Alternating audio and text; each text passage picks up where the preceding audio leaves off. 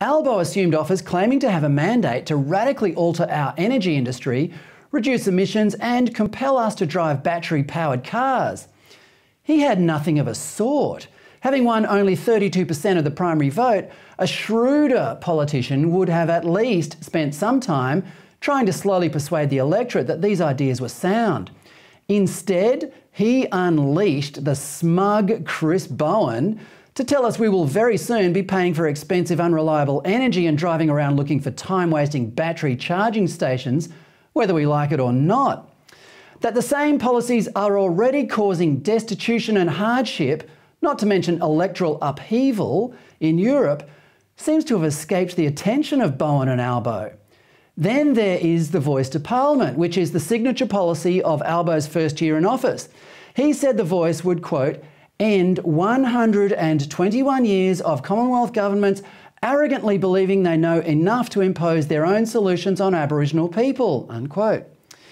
This cultural relativism is not shared by the majority of Australians, who simply want their Indigenous brothers and sisters to enjoy the benefits of living in one of the freest and most prosperous nations in history.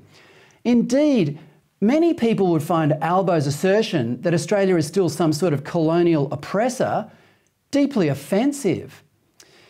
There are many good arguments against voting for a Voice to Parliament. As Alanjones has been saying repeatedly on his show, we're not being told who will be making this voice, how they will be selected, how long they will be there, whether they will be paid, and what obligation Parliament will have to comply with their demands. Australians are rightly cautious about changing their constitution, and Albo should know it. Should a referendum on the Voice fail, as is likely, he will be marked as a leader with poor political judgment and out of touch with the community. Add to this how the world might look in 2 years. Inflation in Britain is predicted to hit 18% next year. The United States is being ruined by Joe Biden. China is aggressively asserting itself in our region, including among nations we once thought were our allies. And Australia is forfeiting its energy security by switching to Chinese-made windmills and solar panels. What sort of leader might the Australian electorate turn to in such circumstances? To answer that, let's bring in former Queensland Senator Amanda Stoker. Amanda, welcome. Hi, Fred. Great to be with you. First, let's talk about the traps Albo is setting for himself, especially with net zero emissions targets and renewables.